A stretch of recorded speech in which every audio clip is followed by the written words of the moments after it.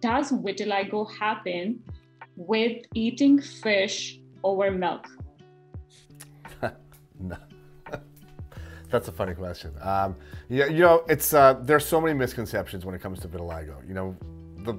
With skin diseases, your patients, the public can see what's afflicting them, and vitiligo is one of those conditions where it's very, very, it's what you see. It's very prominent. Vitiligo frequently affects the skin of the face, the hands. These are parts of the body that are difficult to cover, and that everyone's looking in your eyes, everyone's looking around your eyes, everyone sees these things.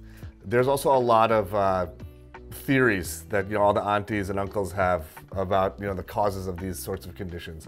And I can tell you none of them are rooted in any science whatsoever. So I haven't heard that particular one that you just asked me, but no, there's absolutely zero correlation. I mean, there's never been any food or any particular diet preference that's been associated with vitiligo.